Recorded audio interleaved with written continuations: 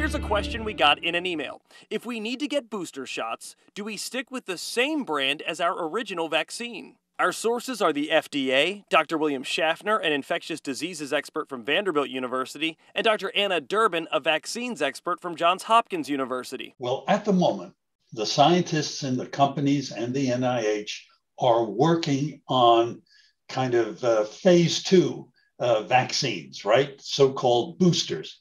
We haven't decided we need them yet. The other good news is those are starting to be tested, and even different platforms or mixed vaccinations are also starting to be tested, particularly in the UK. Basically, while we don't know if we need booster shots, the pharmaceutical companies have already started to test for them. And while it's likely if you got, say, a Pfizer vaccine, you would then get a Pfizer booster, testing on mixing brands is also starting. We'd have to look at that, look at the data, because we want to make sure we maximize the benefit and minimize the side effects. Most importantly, with all this booster talk, all recommendations about booster shots need to come from the FDA and the CDC, not the pharmaceutical companies.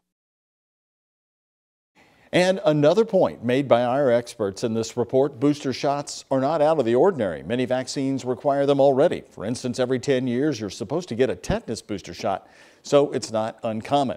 Now, if there's something you'd like the Verified team to investigate, send an email to verify@WHAS11.com.